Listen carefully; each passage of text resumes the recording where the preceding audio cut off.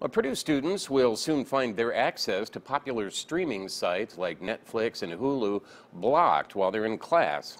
The block will restrict access to the services in all classrooms and lecture halls. News 18's Balance Salivari has student reaction. Students returning from spring break will find access to their favorite streaming sites restricted while in class. Our focus has really been that so a student who is watching a movie is not interfering with a student who is trying to do homework.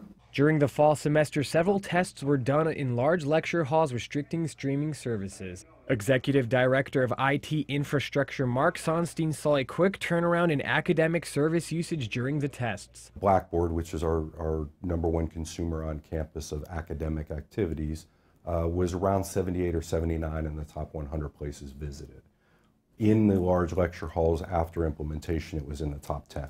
Now the university is taking the action to all academic areas campus-wide. But how do students feel about such websites being blocked? Freshman Brett Wire says the block could be beneficial to students. It'll keep students more focused in the classroom. Either A, they will just stay off their phones and take better notes, or B, they just won't show up to class because they prefer Netflix. Others like Tony Hirone think it's a good idea but fear it could create some issues. As far as focusing in class, it'll definitely help out, but if you're just having a break in between classes and want to watch some Netflix, then blocking that really wouldn't be that great. While the block will prevent streaming in classrooms, Sonstein says not all of campus will be affected. We're not filtering in non-academic spaces so the students can still go to a common area and watch their Netflix movie. Reporting from Purdue, Balance Salivari, News 18.